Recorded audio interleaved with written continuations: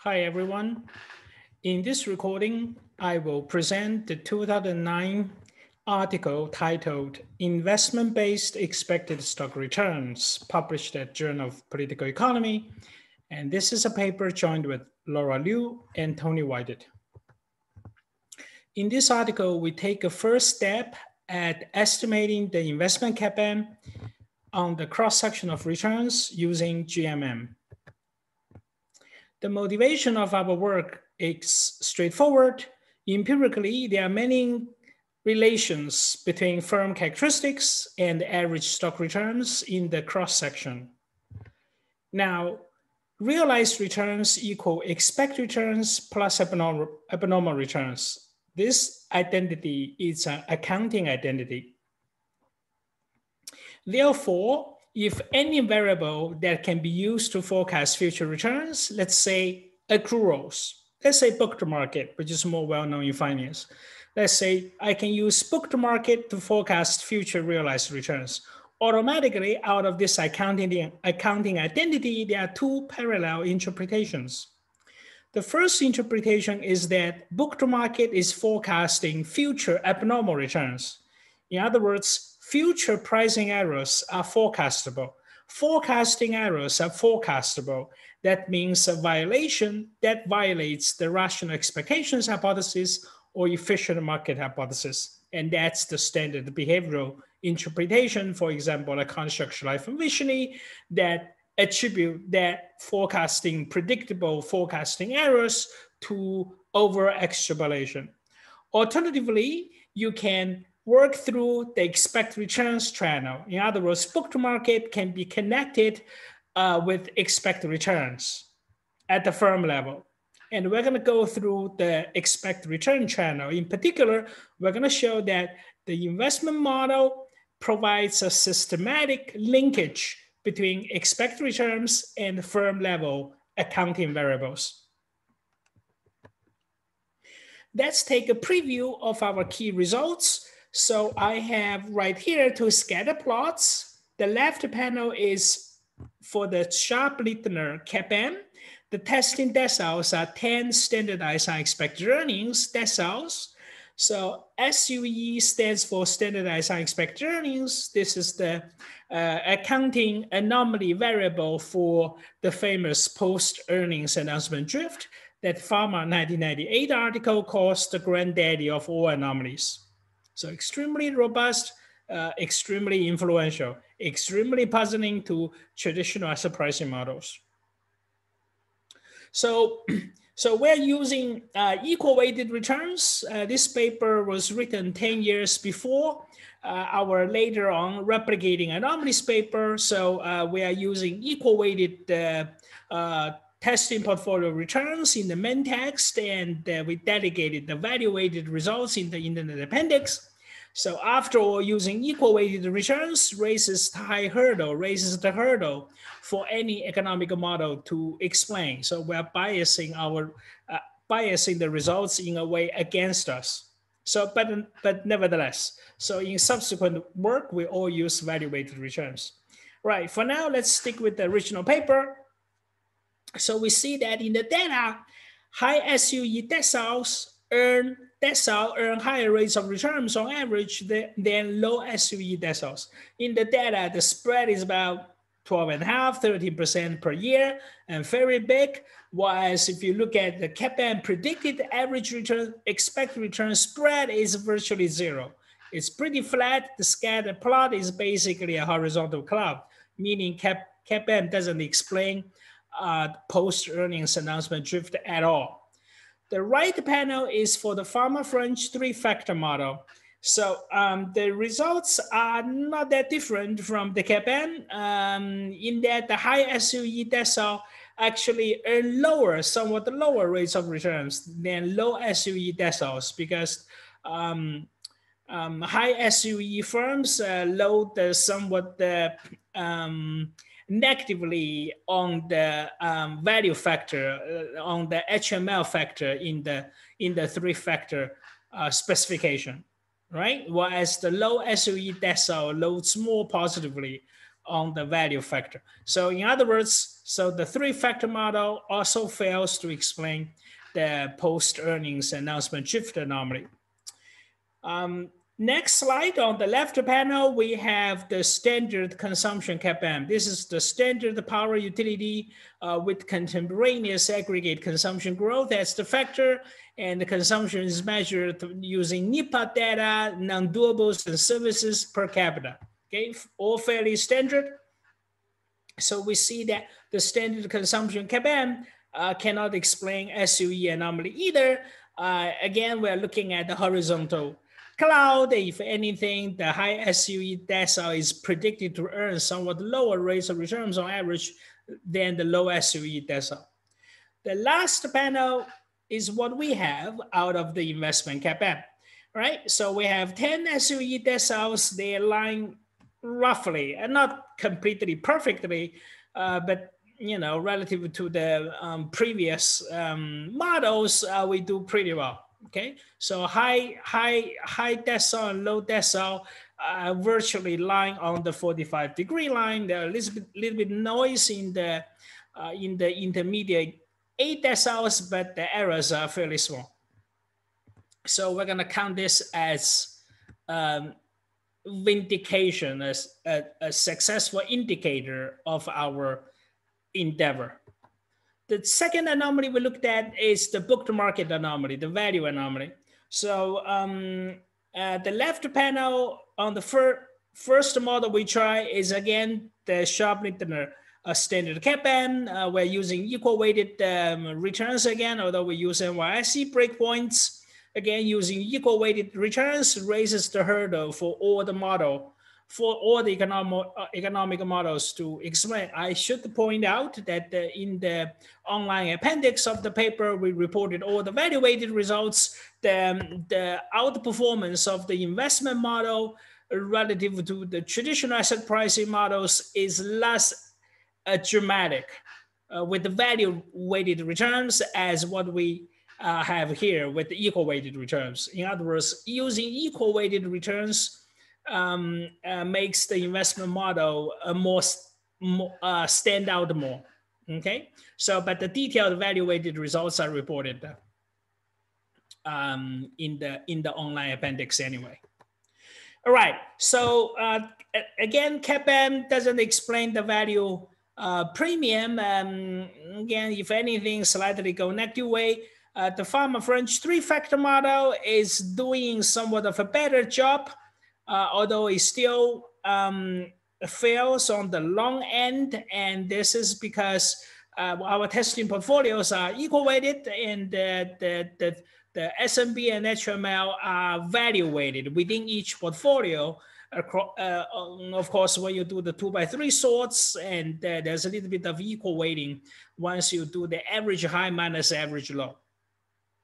But within each two portfolios, not average high book to market portfolios, and that's value weighted. All right. Bottom line is that because of the value weighting and the three-factor model falls short, you can see the large alpha for the value decile average return. Consumption CAPM performs a bit worse than the three-factor model, not surprisingly. Now we see a negative alpha for the value decile and positive alpha for the growth decile. All right, so high minus low, the model predicted spread is much lower than the observed spread in the data. And finally, this is our investment model. So we do see some alphas along the way, but if you look at high minus low, we're generating a fairly sizable average return spread, as you see in the data.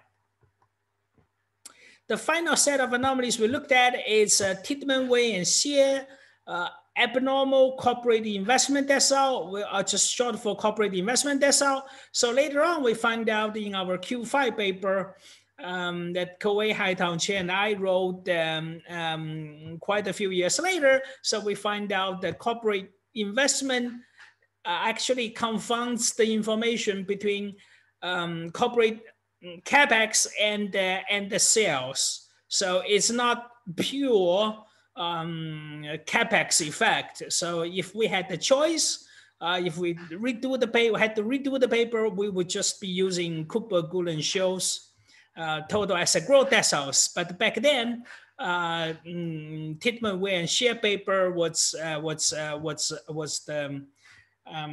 the most prominent article. It's in fact the first article in the finance literature that talks about the investment premium. So let me give credit where credit is due. So it's a pretty important work. Titman, Wei, and Shea paper, 2014 FQA. So again, if you look at the data, it generates a pretty healthy spread. But if you look at the CAPM, it's basically flat, right? So the low minus high spread is weakly positive, but pretty tiny, close to zero.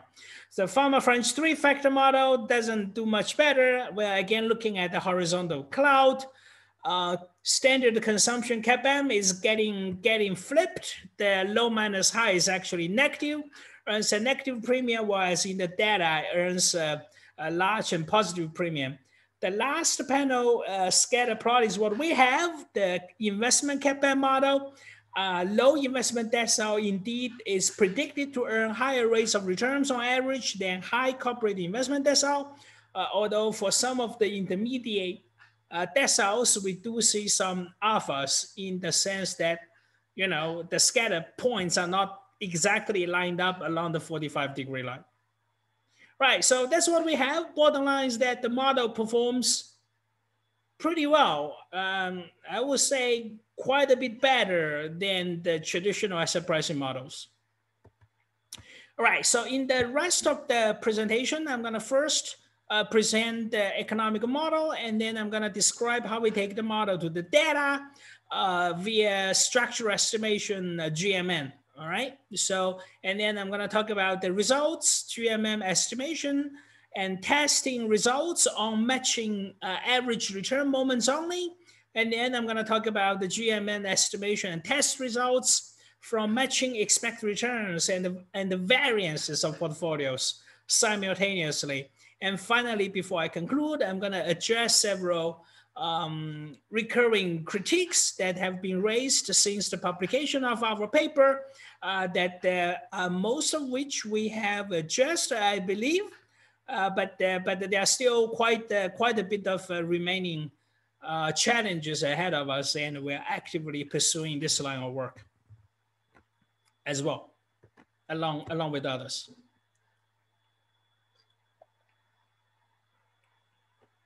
Now let's look at the model.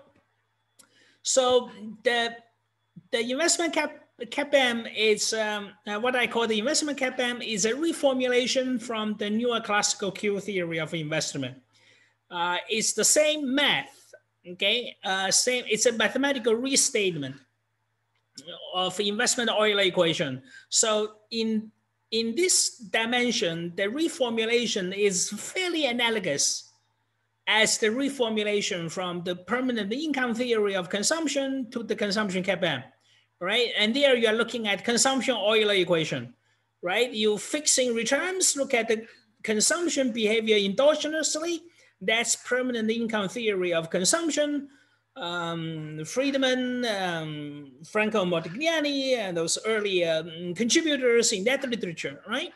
So you take returns, oftentimes just interest rates in the early literature, and then you endogenize consumption. And later on, Rubinstein, Lucas, and Breeden came along and said, look at the same equation, right? EMR, conditional expectation of pricing kernel times return equals 1. Now we're gonna take consumption as given, right? So it can take an endowment economy, take consumption as given. Now let's look at what the returns are gonna be endogenously. Right, so it's a reformulation, the same equation. In an analogous sense, we have been doing something similar, but based on the partial equilibrium investment literature. And keep in mind that the consumption, the permanent income theory, consumption literature is also partial equilibrium in the sense that you take a firm's behavior as given. It's not literally Arrow-Debreu general equilibrium. Apply the equilibrium setup that we were taught when growing up, study Maslow, Wisdom, Green, for example. All right, so so let's see how we reformulate the newer classical Q theory of investment into an asset pricing theory, right? So partial equilibrium. So firms are gonna have, I'm gonna analyze the individual firm's problem, operating profits given by this pi function. K, pi is operating profits, K is capital. This is a first step at this, relatively new way of doing asset pricing. So K is excuse me, we're just gonna start with the physical capital. Okay, so tangible investment, and just as a starting point. XT is a vector of shocks, could be aggregate shocks, industry shocks, and firm-specific shocks.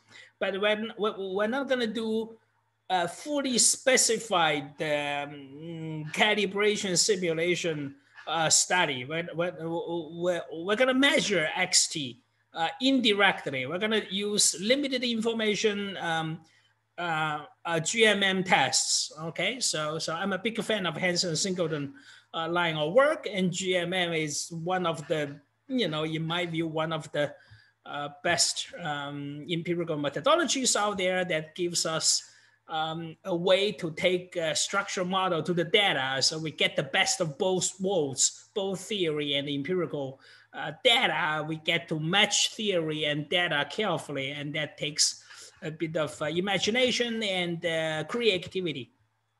All right, so operating profits, we're gonna parameterize using we're gonna use Cobb-Douglas implicitly in the back of our minds. We're gonna be parameterizing marginal product of capital as proportional to sales to capital.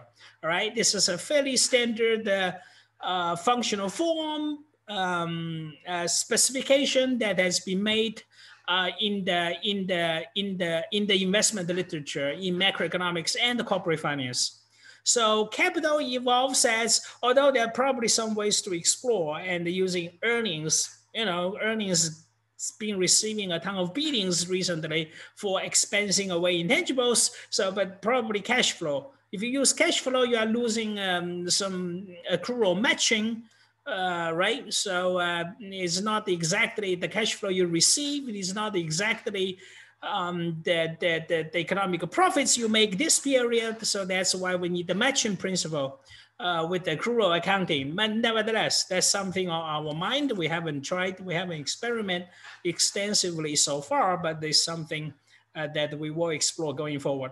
Bottom line is that this parameterization is the simplest way possible, and that seems to be a natural place to start. And capital accumulation, next period capital equals current period capital, net of depreciation. Delta is the rate of depreciation and the plus capex. All right, so this is investment capital expenditure. I'll talk about the measurement later on. So convex adjustment costs. So again, the simplest functional form possible. We actually started with a more general form using a quadratic and maybe even fourth order, and later on we'll find that higher order terms contribute relatively little to our overall empirical performance. So we just simplify ruthlessly and just stick with quadratic. So we're gonna take the model to match with data. All right, so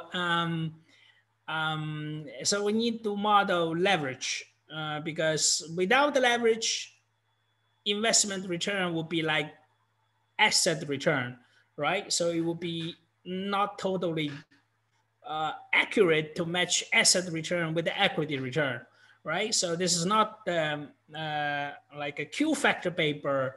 In the Q factor paper, we only used the investment CAPM framework for directional predictions, right? And then but in this paper, we're doing structural estimation. We're taking the model structure seriously, right? We're using GMM to estimate structural parameters. Ideally, right? So I'm not saying the execution is perfect, or not at all. So later on, you're gonna see me pointing out the one weakness one after another. But this is only a first step, but in our view, a reasonably important step at that. All right. So we're gonna model leverage. We're gonna follow Henderson Whited 2005 2007. We start with the one period debt, okay, and that's something that has always been on our mind. So far, we haven't made any headway. So if any smarter people working in dynamic corporate finance and who can extend our model using multi-period debt, even infinite horizon debt, and then at the same time still maintain the analytical equation for the weighted average cost of capital, and that will be an important, in my view, that will be an important theoretical extension. And so okay, I'll get there when I get there. I'll describe the weighted average cost of capital equation. All right, so the payout is basically defining a fairly standard way. So operating profits minus adjustment costs. So we're expensing away adjustment costs, all right? So that's tax deductible. Tau is tax rate, corporate tax rate. So to keep it simple, we are not making it the firm specific. Although in the appendix, we did follow Graham 1996 article to make it the firm specific. The results we report are fairly quantitatively similar. So we're going to stick with the time invariant tax rate. So we're going to take away CapEx, investment, one period debt. You're going to have inflow from issuing one period debt, but cash outflow from repaying old debt.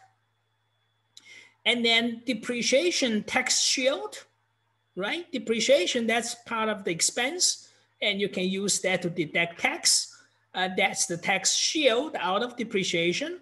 And finally, you also have interest expense tax shield. So RP is pre-tax gross interest rate or bond return. So -1, this will be the interest expense times amount of debt. All right, this will be interest expense, and you use that to save some of your tax payments. So the last term is interest tax shield. All right, so the firm's objective function is fairly standard. You maximize market value of equity, and M is the pricing kernel. Dividends is basically net payouts, all right, and V is cum dividend firm value. So, right, so the investment Euler equation is pretty well known from prior investment literature.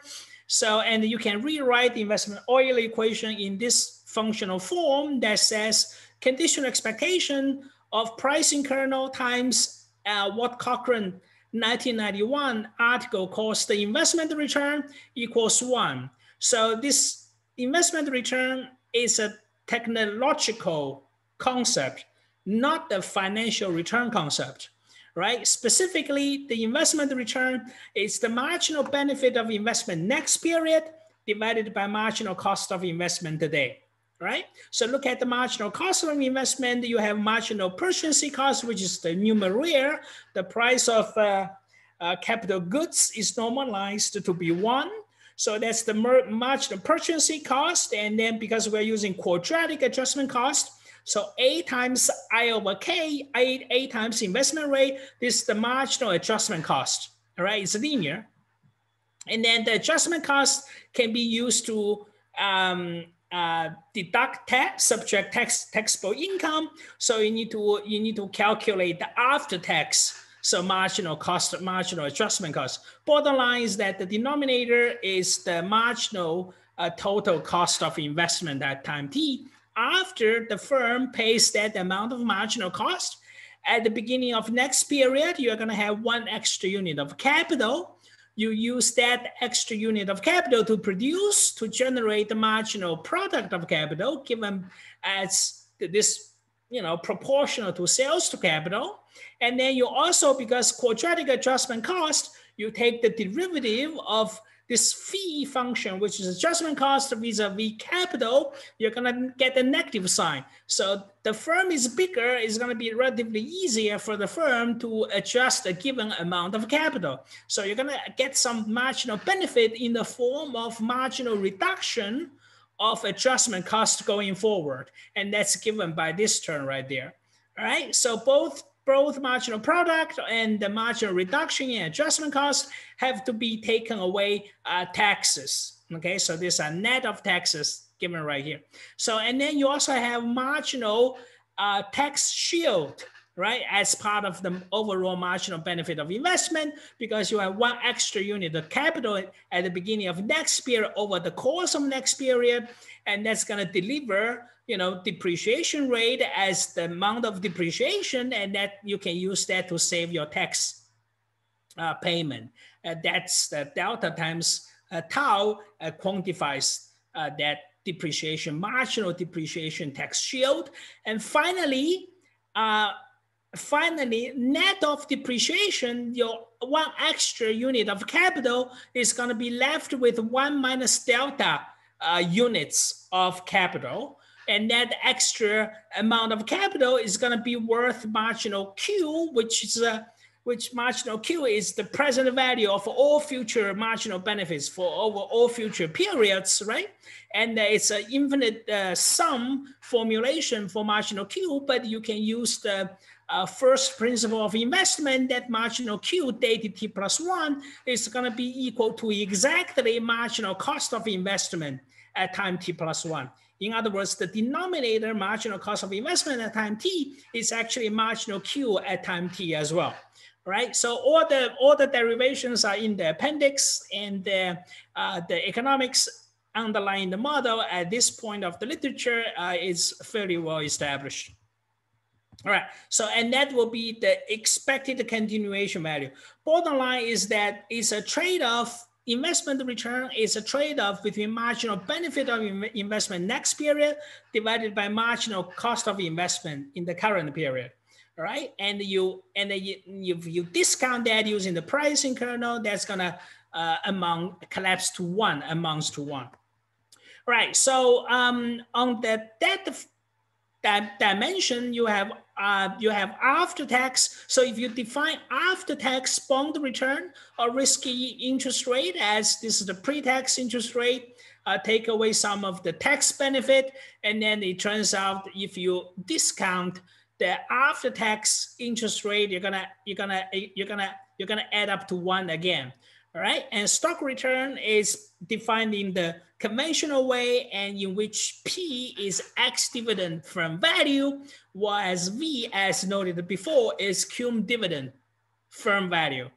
Under constant return to scale, and you can prove that the investment return, this technological trade-off between benefit next period and cost in the current period, that the investment return is going to be equal to the weighted average cost of capital. In other words, the weighted average of the stock return and the after-tax bond return.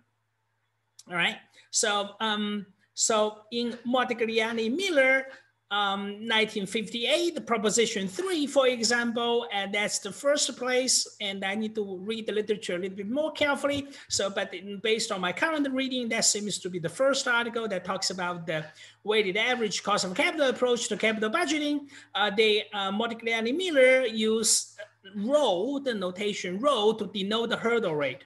All right, they say, all right, the hurdle rate is going to be equal to, you have to keep investing until the weighted cost of capital is going to equal to the hurdle rate. But what the newer classical Q theory can add to the picture is that you can endogenize, effectively we have endogenized the hurdle rate in Modigliani-Miller proposition 3 using the real economy, using the technology, all right? So bottom line is that if you stare at that equation, investment return equals weighted average cost of capital, and you go back to this equation, right? You have weighted average cost of capital in the left-hand side. In the right-hand side, you're gonna have marginal benefit divided by marginal cost. And that's exactly the weighted average cost of capital approach to capital budgeting, which says that firms will keep investing, keep taking positive NPV projects until for the last project, which is the marginal cost of investment, the cost of taking the marginal project, the infinitesimally small project, the marginal cost of investment equal the marginal benefit out of the last project you take divided by the weighted average cost of capital. In other words, your investment cost for the last project you take is going to be exactly equal the present value of that project you take. All right, the present value is again the marginal benefit of that project divided by the weighted average cost of capital. So this is exactly the weighted average cost of capital approach to capital budgeting, which is not controversial at all. And we teach the work. We teach the WAC approach to capital budgeting in our MBA classrooms or masters in finance classroom for decades, right? So what we're going to do is that after indulgence the hurdle rate in Modigliani-Miller proposition 3, we're going to turn the WAC equation of capital budgeting around as asset pricing theory. We say, look, stock return going to be equal to lever. Basically, we solve for stock return from this identity. From this equation, we get stock return equals levered investment return, which is given by this functional form. And if you look at this functional form, W is market average, is data. After tax bond return, that's data, right? You can measure with real data and look, and then look at the investment return. We have two structural parameters. So one is the curvature in the production function alpha. The other one is the adjustment cost parameter. The model is fairly parsimonious, right? And all the rest can be measured with real data at the firm level, CompuStat. Sales to capital, investment to capital, investment rate, and delta, the rates of depreciation, we can all measure with data. We can debate how high the quality the available data are, but we can at least get the ball rolling and get the show started.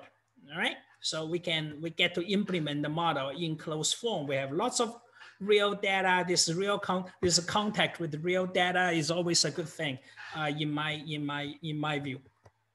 All right, now let's look at the econometric methods to see how we take this formulation to the data. So let me mention one thing. This formulation is in effect a weighted average cost of capital approach to capital budgeting. This is a first order condition. This is a first principle, right? It's not accounting identity. It's an optimization condition. It's a first principle. It's the NPV rule in capital budgeting, right? It's as fundamental as diversification for a mean variance investor, for example, in particular, right? Based on which sharply derive the classic CAPM.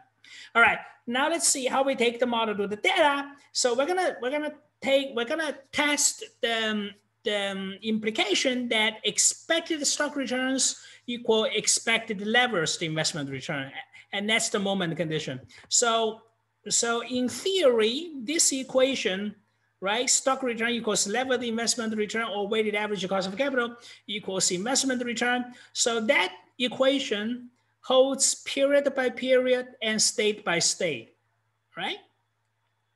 In Popperian, Karl Popper terminology, and that prediction is extremely falsifiable, right? So any one observation, you can reject that. So on the other hand, it's not that inconceivable to say, let's say marginal product of capital has some measurement errors, all right? So instead of just proportional to sales capital, so maybe some measurement errors with mean zero enter the numerator, right, in an additive form, right? And then we have some measurement errors, and then the equation will not be holding exactly, but on average, the equation will hold, right? So, and that's what I should mention that in general, measurement errors and the specification errors, who says Adjustment cost needs to be quadratic. Doesn't have to be, right? Although we did do extensive testing, we find the higher order terms don't add up, don't contribute much in terms of empirical performance, but still. So maybe there's some other. Later on, we added working capital, and you can make argument, maybe some intangible capital, maybe labor. There are all kinds of misspecification errors. And I should acknowledge that misspecification errors, unlike forecasting errors, right? When we do GMM, we invoke rational expectations assumption. We say forecasting errors are not forecastable, and then this way we get to use instruments, right? And to scale the moment conditions up. But we are conscientious that the specification errors, the potential errors in our equation are potentially measurement errors are relatively easier to deal with, but specification errors are not. Okay, so we're not going to say misspecification errors are not correlated with the variable stated time t. We're not going to do any conditioning. We're just going to do the unconditional first moment test given by this functional form. And given by this moment condition, as noted, this moment condition is relatively immune to mean zero measurement errors. Okay, and on top of that,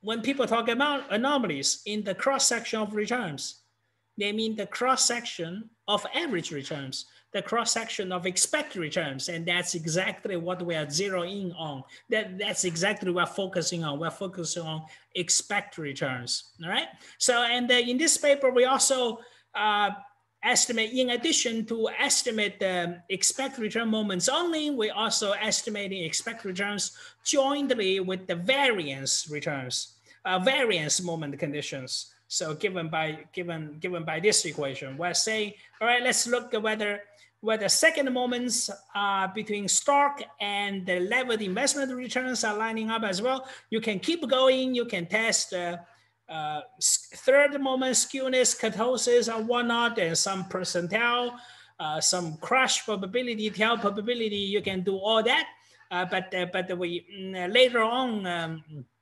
In our subsequent work, we have indeed looked at some higher, more exotic moments, but our focus has always been on the cross-section of expected returns. That's what the anomalies literature is mostly about, in the cross-section. Now, I agree, Schiller's excess volatility puzzle at the aggregate level is a big deal, but our focus is on the cross-section.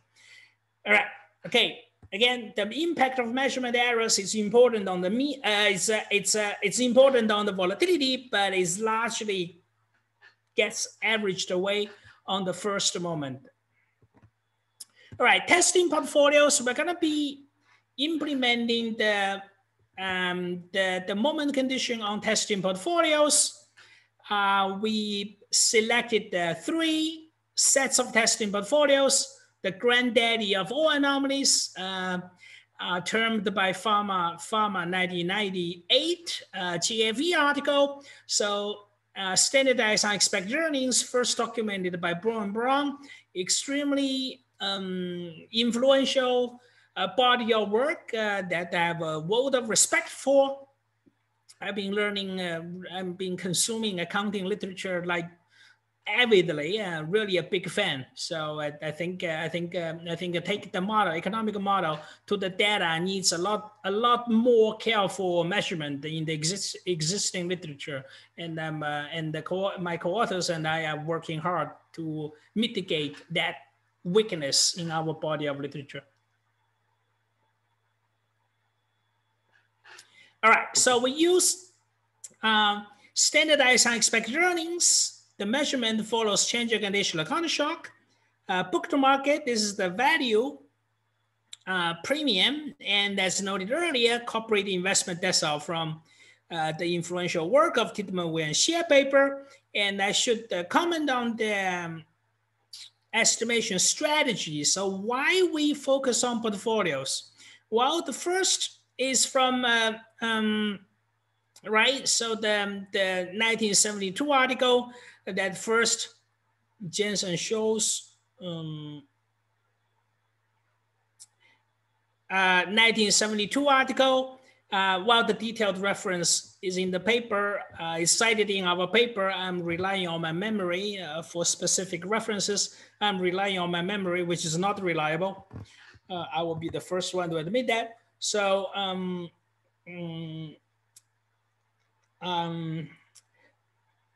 back in the dinosaur age, when we used to go to office, oftentimes, I have trouble remembering which floor on the garage I parked my car. So that says something about my memory.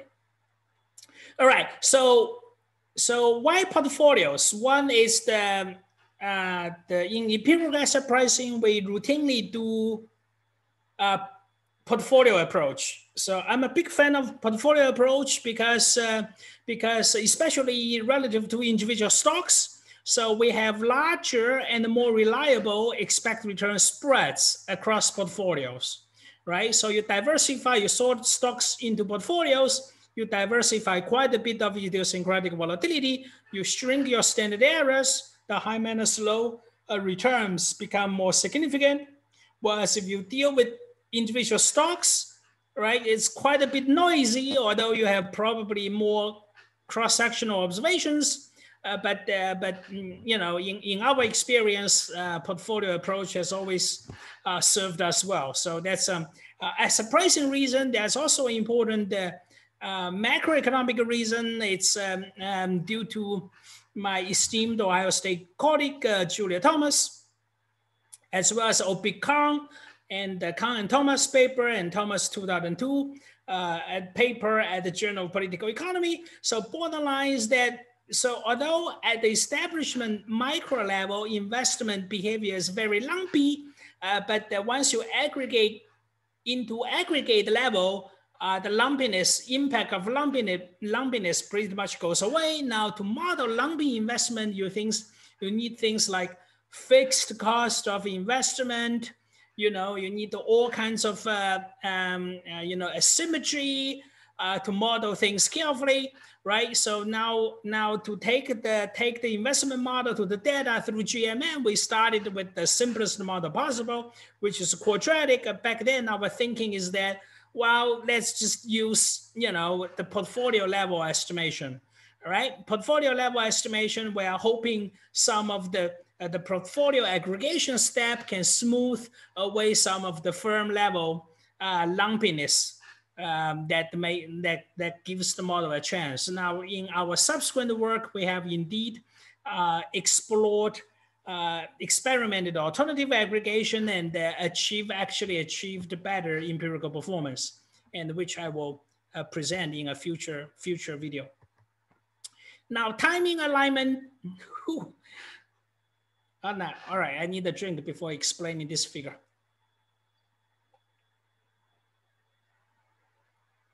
As a first step in implementing this model, we only included firms with December fiscal year end in our sample. Later on, we relaxed that assumption in subsequent work. Also, all right, take book to market deciles. We're following the annual sorting in Pharma French 1993 and 96 and many other papers. Right, in June, end of year T, we sort stocks into 10 book to market deciles based on book to market from the last fiscal year end. And then we hold monthly returns from July of year T to June of T+1. All right, and that's where the decile testing portfolio return runs from July of year T to June of T+1, and so are the bond returns. Right, now let's look at how we construct the investment returns. Now in the model, the stock variables are measured at the beginning of the period. Take a period T, right? So KIT, capital, is measured at the beginning of period T. Whereas investment, the flow variable, occurs during the course of period T. That's the model. Although investment is known when firms make decision at the beginning of time T, but the investment expenditure occurs during the course of the year, all right? Whereas in CompuStat, right? Both the stock variable and the flow variable are recorded at the end of fiscal year, okay? At the end of the period T, in a sense of speaking, right? So in that regard, so let's say for 2020, for fiscal year 2020, Apple Computer, for example, so we take investment at for year 2020 from 2020 financial statement, but we take capital from 1 year prior, 2019 balance sheet, right? Because that's measured at the beginning of the period, right? So, and the T+1 variables are basically 1 year later, 1 year forward, 1 year ahead, right? So capital at T+1 is measured at the beginning of the year 2021 and or the end of basically the balance sheet from 2020. Whereas we have to wait until 2021 comes to a close and firms announce reported 10K, and then we can read out their flow variables, so depreciation expenses, sales, and the investment, right? So once you put all the accounting information, plug all the accounting items values into the nonlinear investment return, right? We say, okay, roughly it goes from the middle of year T to the middle of year T+1. And that's our investment return timing. We say, we're not gonna say this is perfect, not perfect at all. Welcome to empirical work. So you don't get to assume things. You have to match things carefully. So investment return we're going to say investment return roughly goes from the middle of year T to the middle of year T+1. In a way, it lines up nicely with the Farmer French timing for portfolio sorts.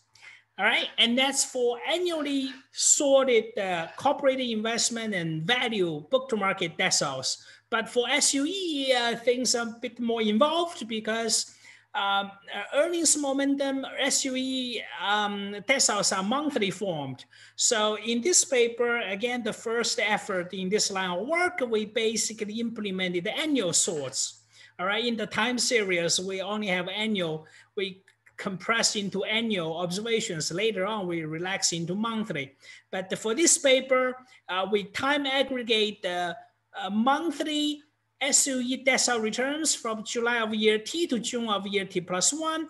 We time aggregate these 12 monthly returns into annual returns. And then for each month, we figure out the fiscal year T and T+1 firm characteristics, and then we time aggregate, we simply aggregate, we simply aggregate over time, so different characteristics over the SUE, let's say SUE loser decile for each of the month, okay? And we take that as the accounting variable characteristics for that decile, and then we form the investment return for the SUE loser decile that way. All right, the details are in the paper. Although later on we come up with a more, in our view, more polished timing alignment procedure, especially for the SUE, the monthly sorted portfolios. All right. Okay, let me move ahead. So measurement also that we have revised quite a bit, and this is the first step. This first step, we use gross PP&E, right, and simply as a scalar. Later on, I will explain in a future presentation that our thinking has evolved, that in our view, only net PPE should be used to measure capital. But for now, we are using gross PPE in this paper.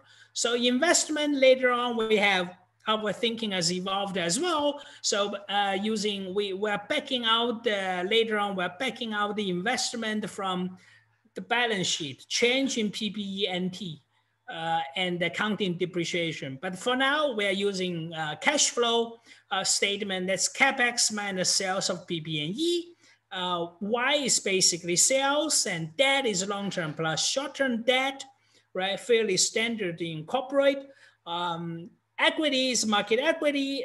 Delta is basically amount of depreciation divided by gross PPE, and the bond return.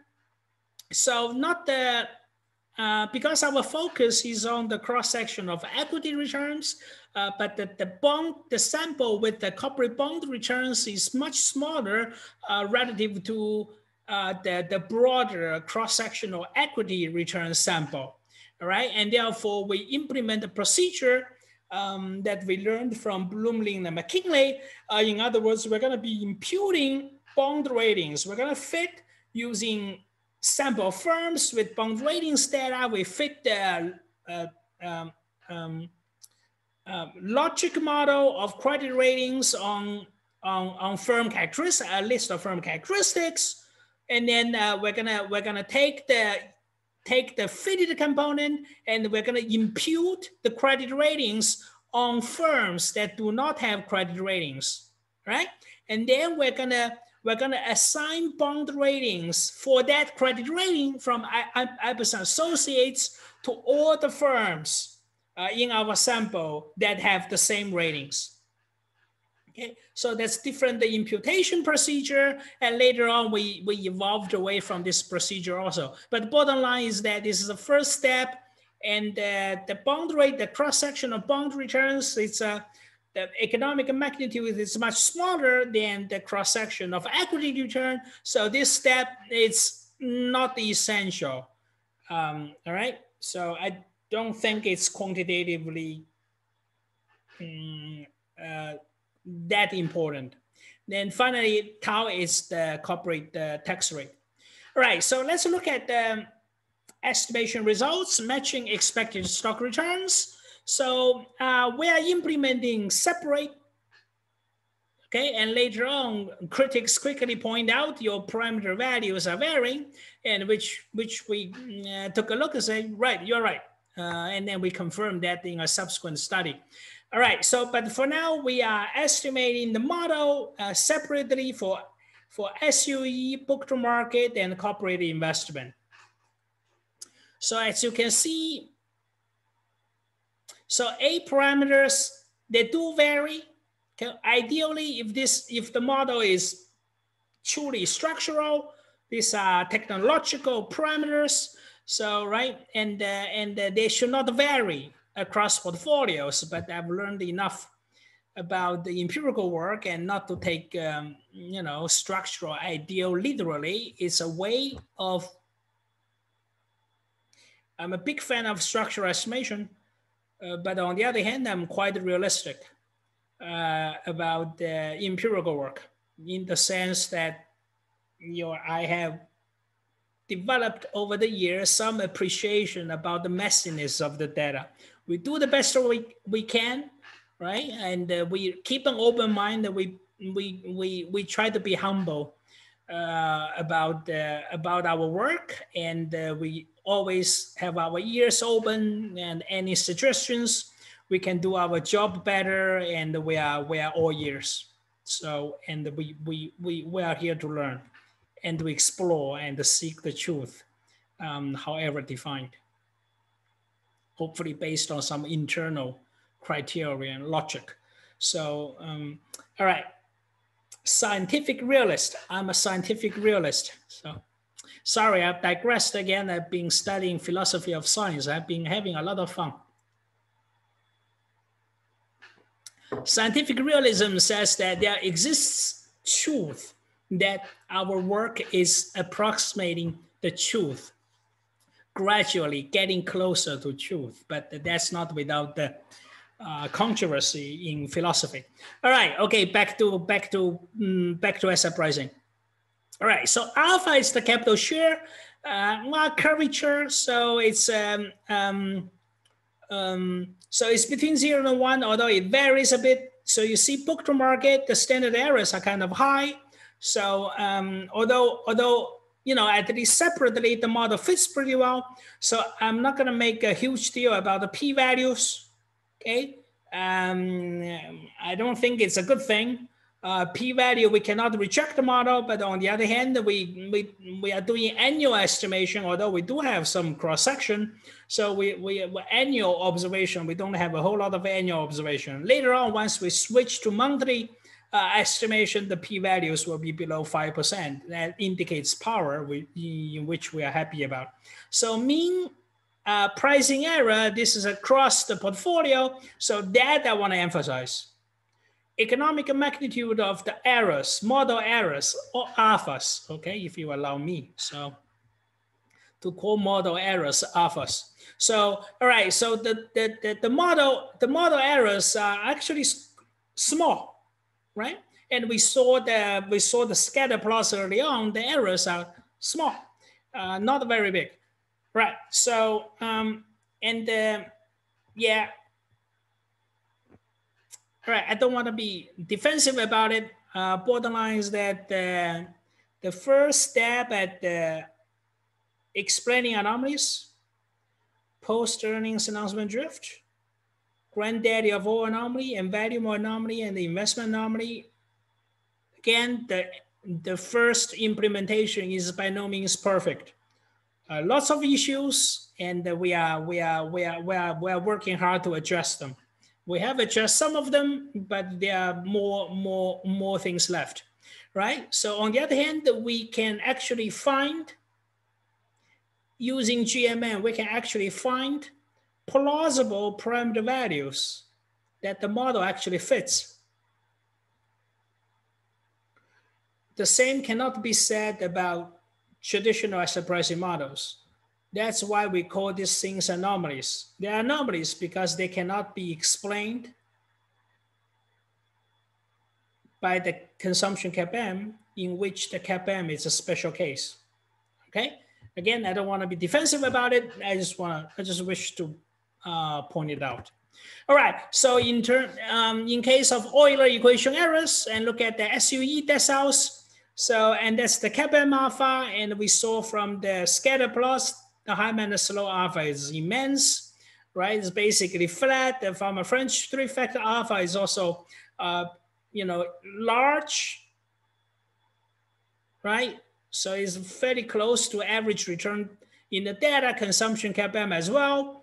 And although, consumption CAPM is probably right. I mean, the implementation is also the test design. It also leaves the power of the test also leaves something to be desired, right? So it's insignificant despite the large economic magnitude for the alpha. But look at our our investment CAPM alpha or model error, and that's really small. So 0.4%. This is per month.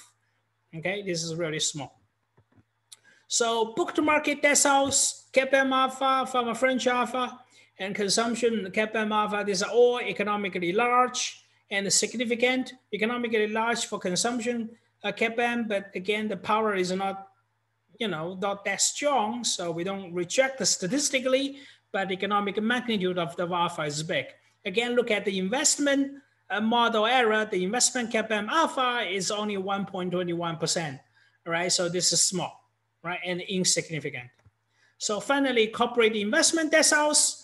So again, CAPM alpha from a French alpha, consumption CAPM alpha are relatively large, whilst the investment CAPM alpha is small, right? 0.5% per year. This is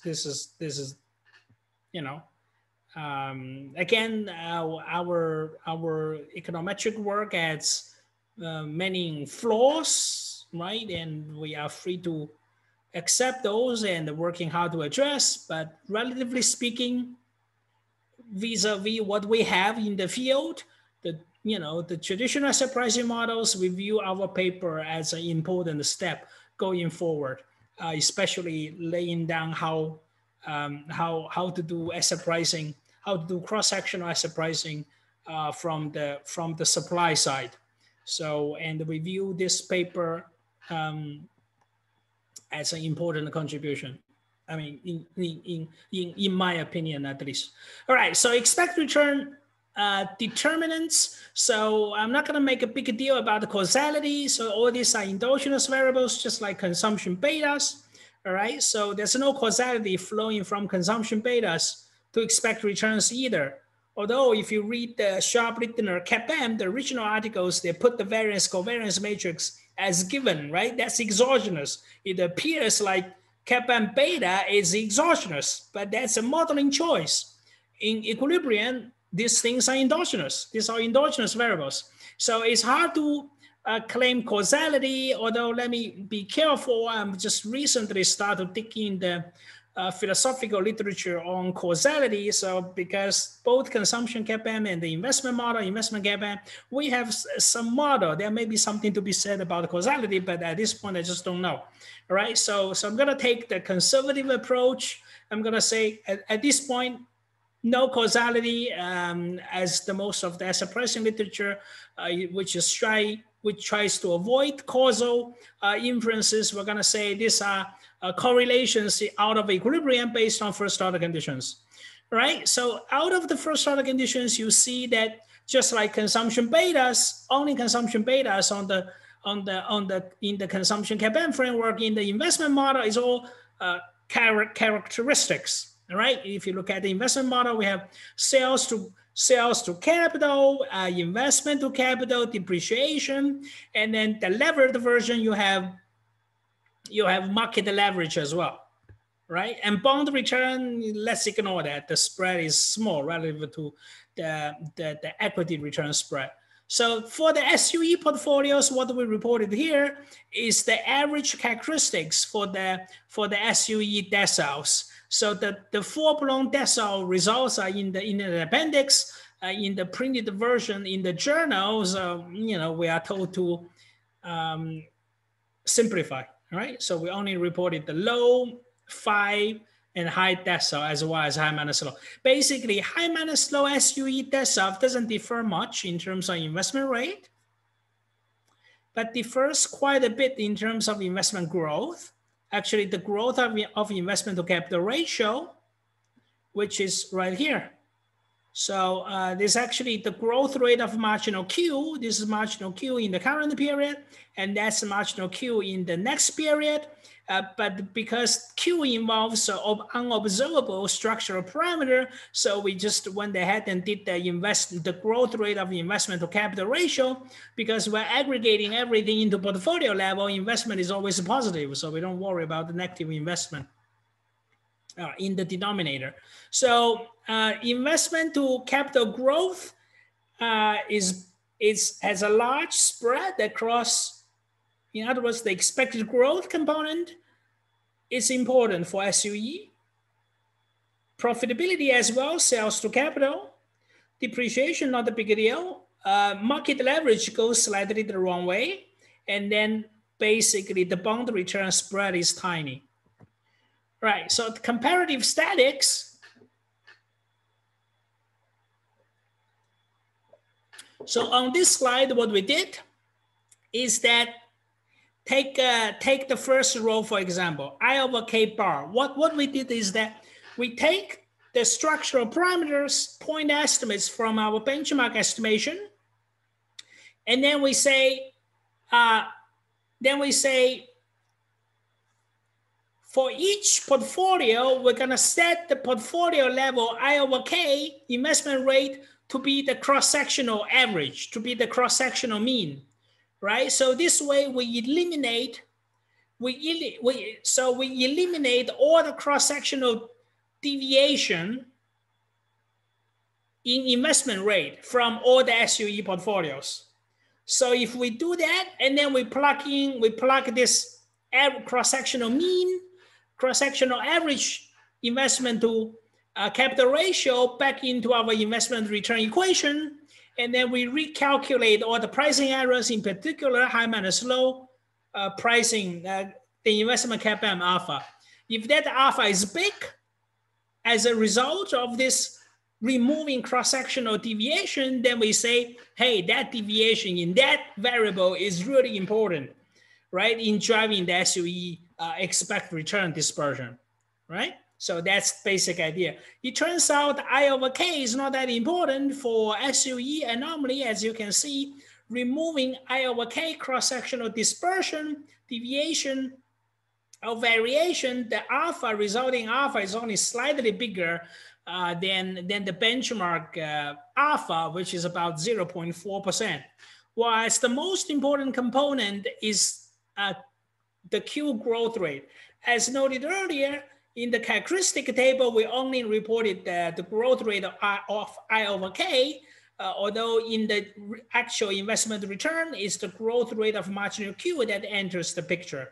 But that involves adjustment cost, which is okay, but we know the adjustment cost in the benchmark estimation. So what we did is that we remove all the cross-sectional variation in the growth rate of marginal Q, and then see what happens to the alpha, and plug everything, all the characteristics into the investment return equation, and then calculate the investment alpha, and then we get the 8.9%, which is the biggest out of all the experiments we did. And then we say that's important. Okay, we say the expected growth component is the most important component. Quote unquote determinant, again, no causality is claimed. Just say expect return component for the SUE portfolio. Y over K dispersion in the cross-section is also important. Without that cross-sectional dispersion, you get the 4.3% alpha for the investment model. So expected growth component is the most important, and the second most important is profitability. Now let's look at the book to market decile. You see investment rate it's clearly a dispersion, significant. Value invest less than growth on average. The growth rate, on the other hand, is very small and insignificant, 0.04. Growth value firms are less profitable than growth firms. You know, the evidence is fairly consistent with Farmer French, 1995. So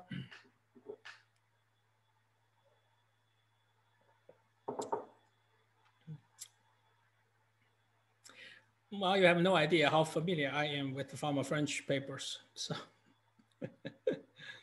all right, I thought that was funny. Anyway, so the rate of depreciation, is non-existent also. So market leverage, value stocks are more levered, have higher market leverage ratios than growth stocks, and that dispersion is significant. And finally, the bond return is, you know, there's something there, but not the big deal. So in terms of comparative statics, it turns out that the investment rate is the most important component, quote unquote, determinant of the value premium, right? And fairly consistent with our later on the Q factor paper result, that controlling for the investment factor and value factor is redundant.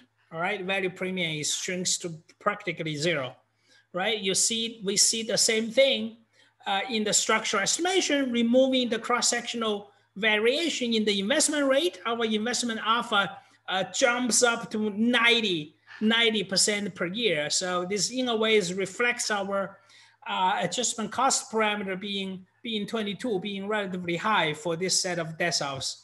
That, you know, and something it's problematic in our empirical design, and that's okay. It took us more than 10 years to figure that one out, but we have figured that one out.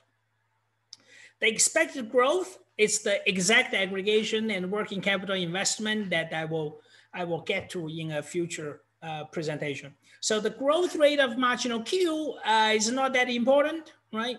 It's only the alpha only jumps up to only slightly higher than the benchmark error, benchmark alpha. Profitability, not the big deal either, especially relative to investment. Leverage matters somewhat, but not nearly as important as investment. Bottom line is that investment is the most important determinant for the value premium. So corporate investment characteristics, we see that, not surprisingly, actually probably surprisingly, right, high minus low value premium only 10% difference. For corporate investment, slightly lower, 7%. Again, it's because, as noted earlier, the Titman, Wei, and Shear investment measure, actually it's a combination of capex and sales. So actually sales enter the picture. So it's not literally a sword on investment rate per se, right? So investment growth shows up, right? Let's look at comparative statics. It turns out still investment dispersion is the most important component driving the corporate investment average return spread. So the error gets to 8.5%.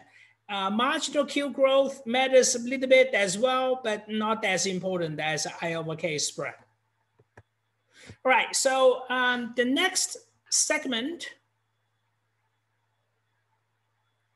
I'm going to describe the joint estimation of means and the volatility.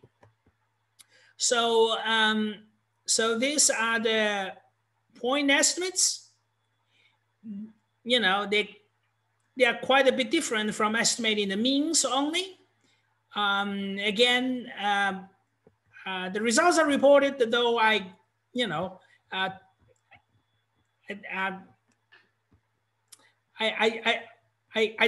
tend to tell myself, and this set of estimation results and are literally impacted by measurement errors, even with zero means. Okay, and the measurement errors will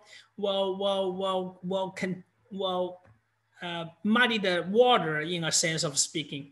So this chi-1 test, chi-square test, denoted 1 is all the mean moment conditions for the mean, right? So the p-value, again, I'm not gonna make a big deal out of it. They are not rejected, although the variance, while they are not rejected either. Okay, so now let's look at the moments. Basically, once the model is forced to match the mean and the volatility simultaneously, it matches the volatility, especially in terms of level, although it counterfactually predicts some spread, although in the data, some spread between low and high, although not that conspicuous, but in the data is virtually completely absent. However, it gives up on the mean, the fit on the expected returns. Now it's becoming a horizontal cloud, all right? So this is the SUE deciles. For book to market, now we're roughly matching the mean for volatility, but we counterfactually predicting a spread over high and low. And although on the mean, on the average return side, we're doing better. We retain some of the value premium as predicted in the model. For corporate investment deciles, the volatilities moments are again fitted reasonably fine, but the expected returns were giving up in terms of high minus low in the model is virtually zero. Bottom line is that the model failed to match the mean and the variance simultaneously.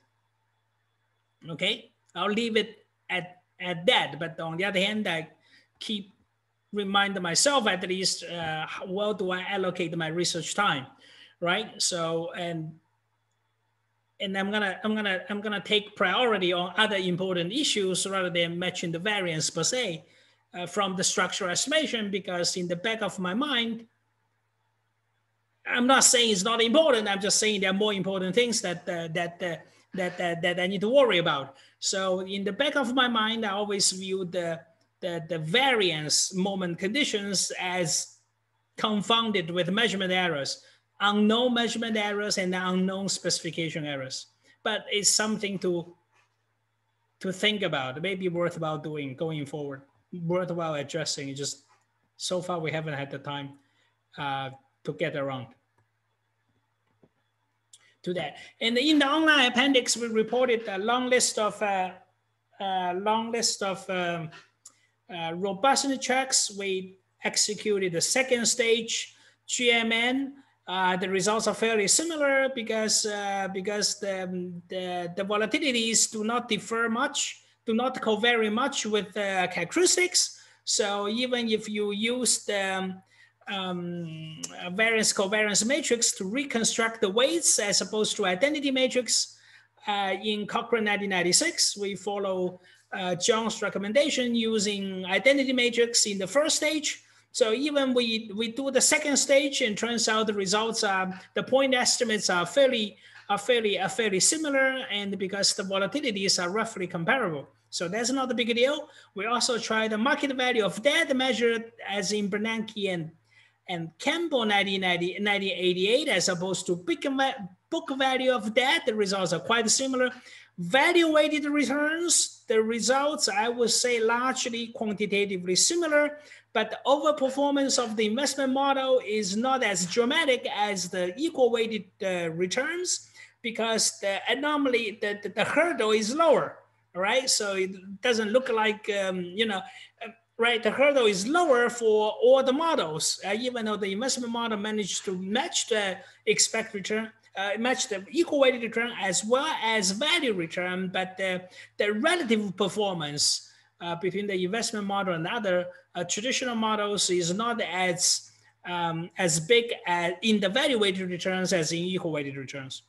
Try the alternative window length, capital as PBENT, investment as CapEx, time invariant, as well as firm-specific corporate tax rates, as in John Grant's 1996 measurement.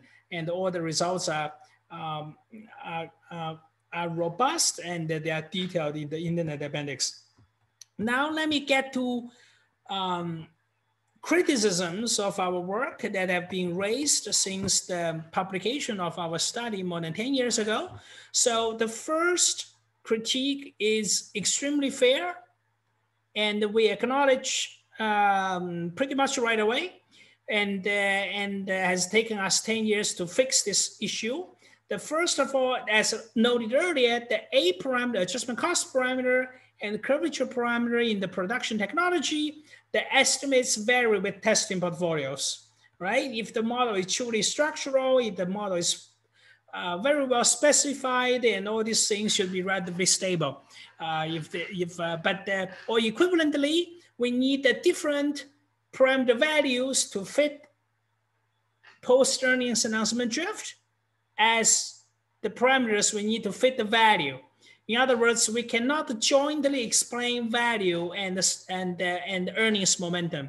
And we confirmed this later on in my paper with Laura at Journal of Monetary Economics 2014. We confirmed this, conjecture. The model pretty much followed the same research setup. We polished the measurement a little bit, and we switched from annual estimation to monthly estimation, and we polished, in particular, the timing alignment. We use not the PBE-GT, but we use PBE-NT for capital, and we show that separately the model the baseline investment model can explain value and the price and earnings momentum separately, but we cannot explain value and the momentum simultaneously, right? So, and later on, 10 years later, in Goncalves, Xue, and Zhang paper, we show exact aggregation.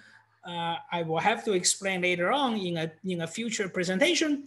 And we also incorporate the working capital investment. We show the model a lot, the parameters still vary a bit, only, right? I mean, it's not literally constant, but the model is able to explain jointly value and momentum, investment, and ROE premiums simultaneously. All right, so it's a sizable improvement. So parameter instability is an important critique that we have taken very seriously.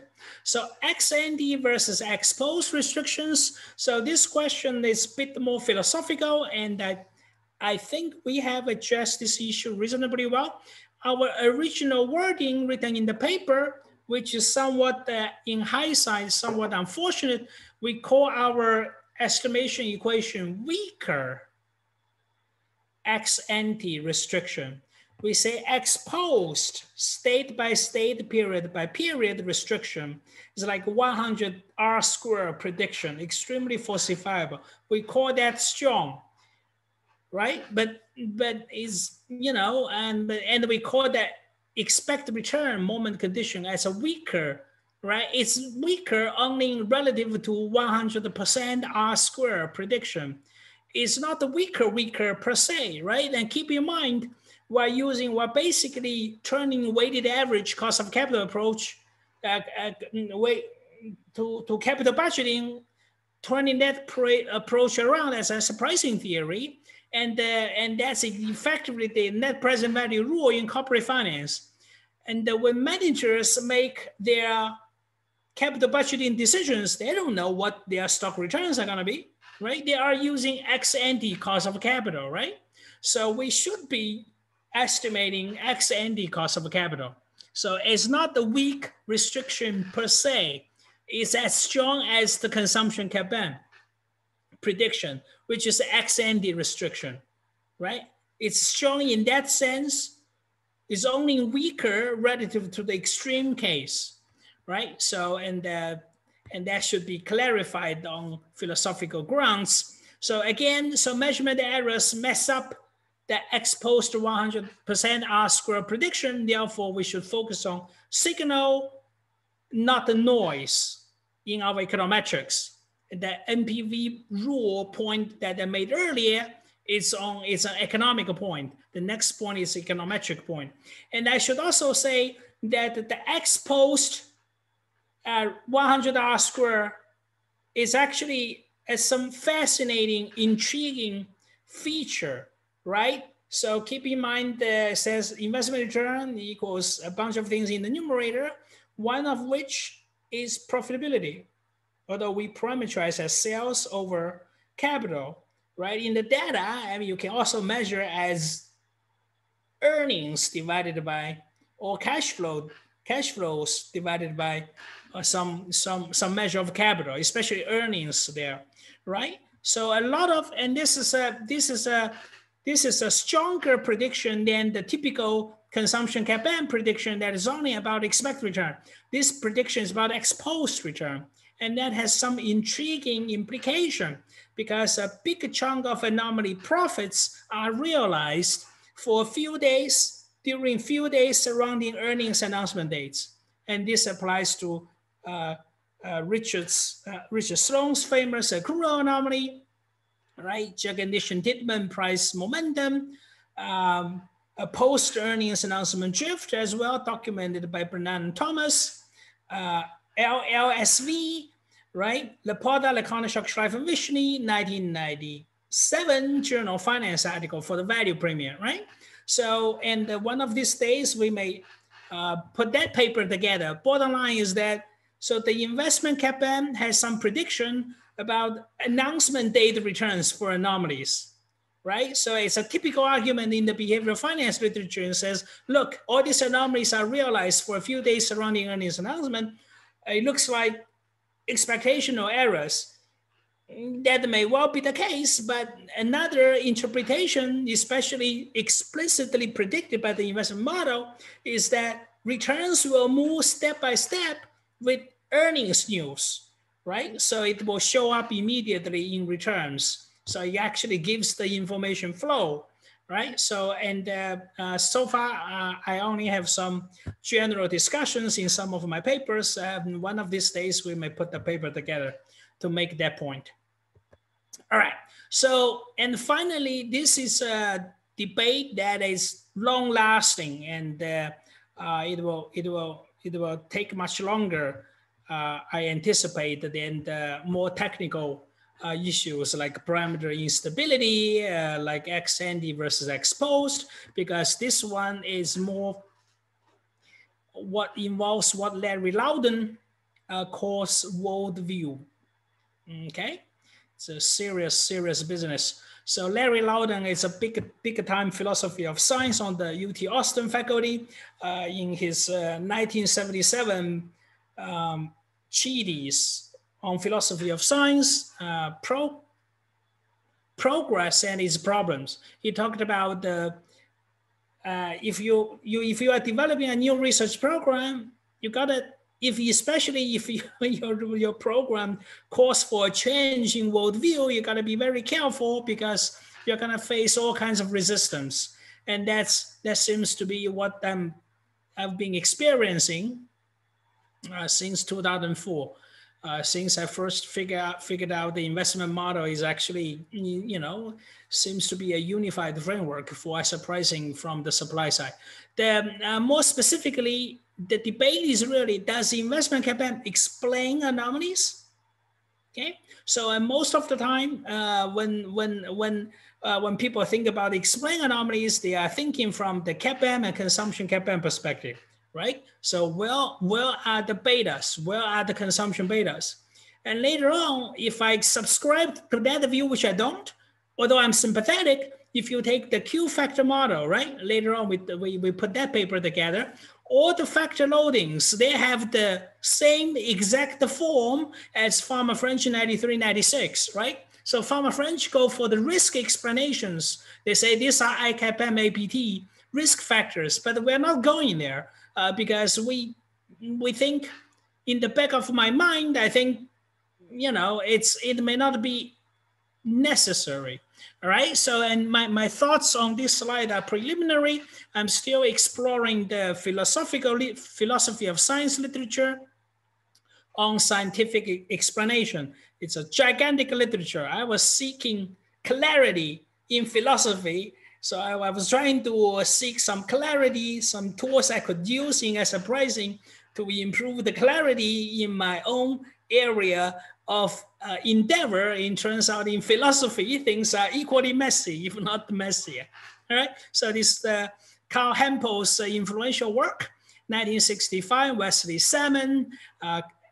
Hempel's work on the deductive nomological law, also called the covering law model for scientific explanation, doesn't involve causality. Wesley Salmon came along, so causal mechanism model for scientific explanation. Philip Kitcher came up in 1989, came up with the unification definition of scientific explanation. So unification account seems to fit the investment campaign literature pretty well. What Kitcher says is that how do you scientifically explain things, right?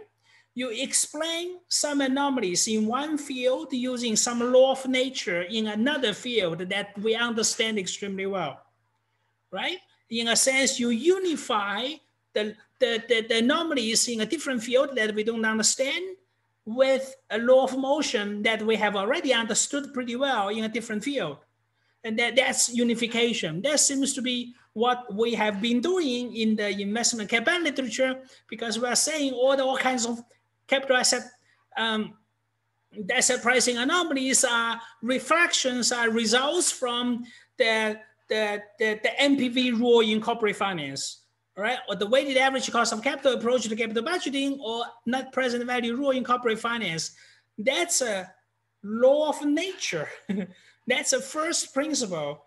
It's an inexact law of nature. I'm referencing Daniel Hausman's influential work in Philosophy of Economics, 1992,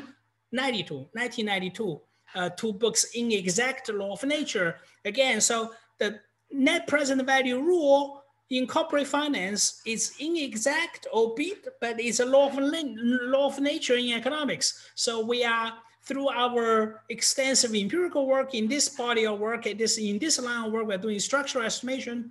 In the Q factor line of work, we're doing factor regressions. Through our extensive empirical work, we have, if not have already established, we are on our way to establishing that that asset pricing anomalies are reflections of net present value rule in corporate finance. So this fits Philip Kitcher's unification definition of scientific explanation, all right? So, and doesn't involve consumption betas, although it looks like we are involving investment factor betas or ROE factor betas or expected growth beta factor betas, but the reason is that whatever consumption campaign betas we insist on, or whatever the SDF loadings we insist on, right? And they are owning the terminology perspective from the consumption campaign framework,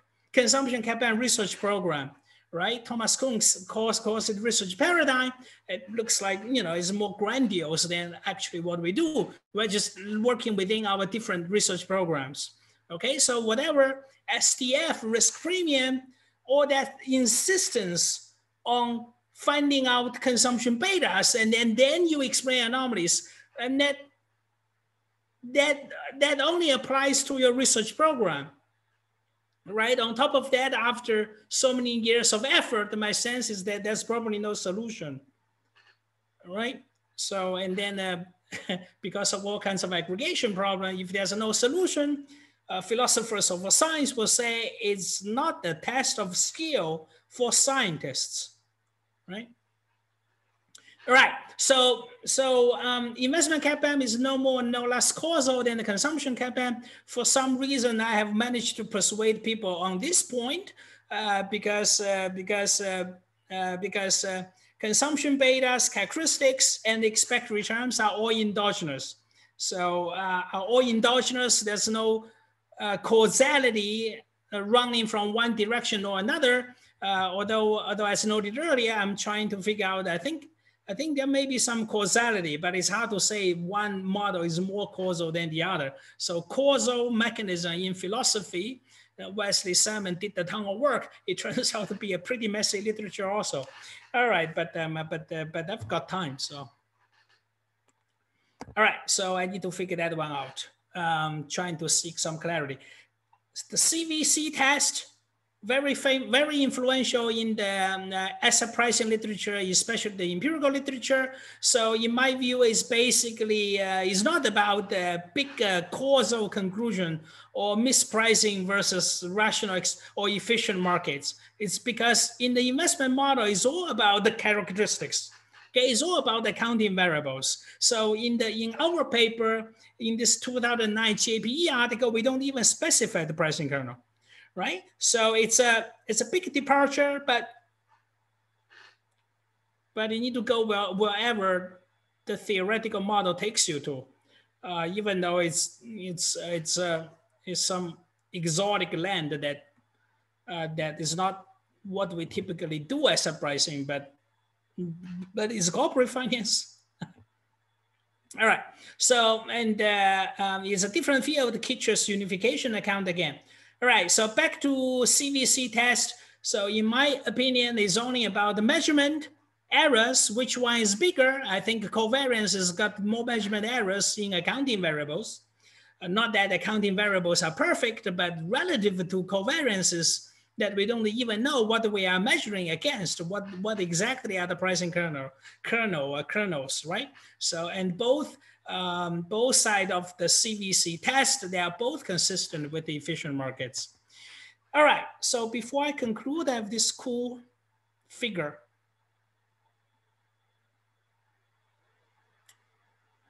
It's a famous example in philosophy of science and from Thomas Kuhn's, what Kuhn calls Gestalt switch and the incommensurability. But for now, let me ask the audience, what animal do you see out of this figure?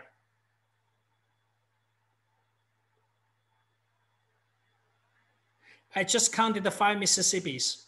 So, all right, and on my first look, I was seeing a duck.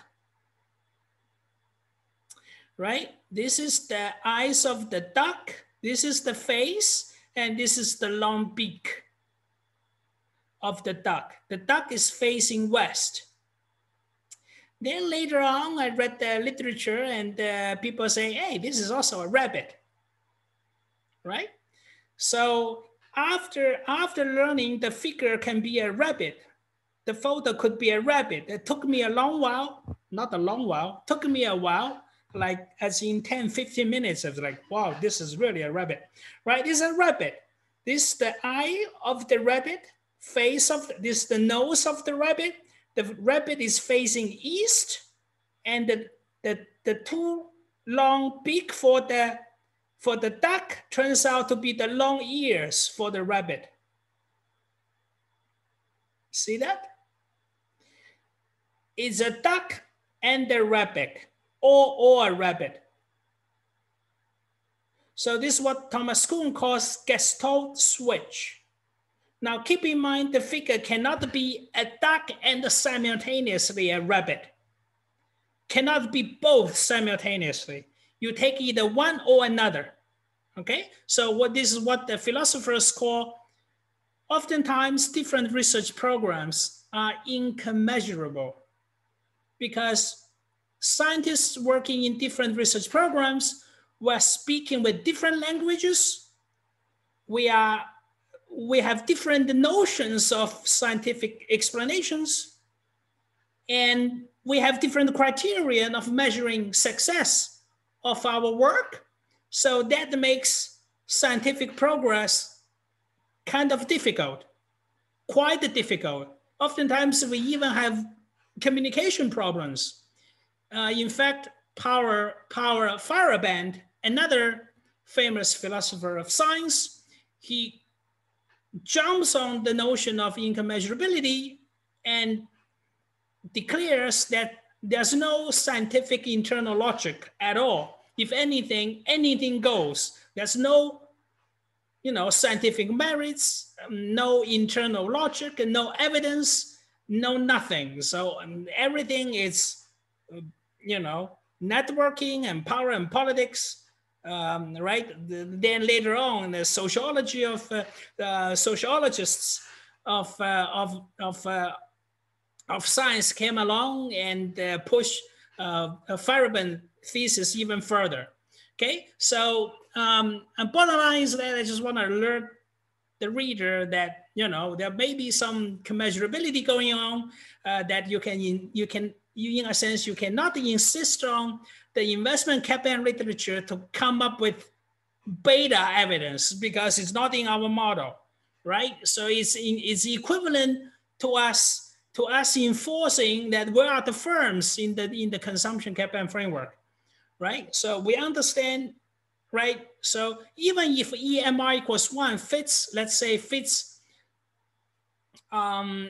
investment and ROE anomaly factors pretty well, portfolio, you still need to explain why consumption betas are lined up with the investment and profitability. You cannot claim success right there, even though, well, in the broader sense, even though within the consumption campaign framework, it is success, which I agree, right? So it's like a duck or rabbit, right? I mean, keep in mind, they cannot both be right, but they can probably coexist. All right, so I'm ready to conclude. So in this paper, so we took a first step at GMMing the investment campaign.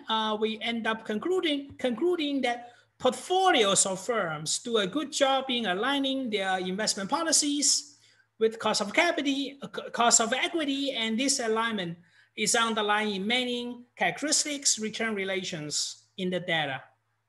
Thank you for your attention. I will see you in a future presentation.